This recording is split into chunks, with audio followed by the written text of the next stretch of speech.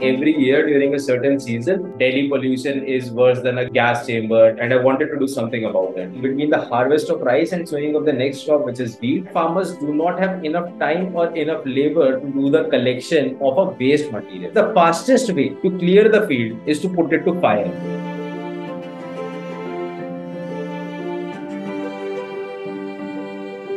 I wanted to transform this material into something useful so that there is a pull factor and the farmers don't need to burn this material. With our intervention, we help farmers get more money, get rid of the waste faster. All of their problems are being solved without paying anything, rather getting paid for it.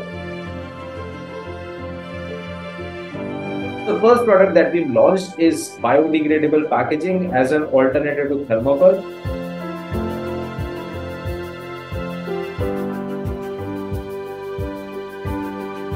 This is a piece that has been made by crop stubble waste, and it has density, stiffness, and every other performance parameter better than thermocol.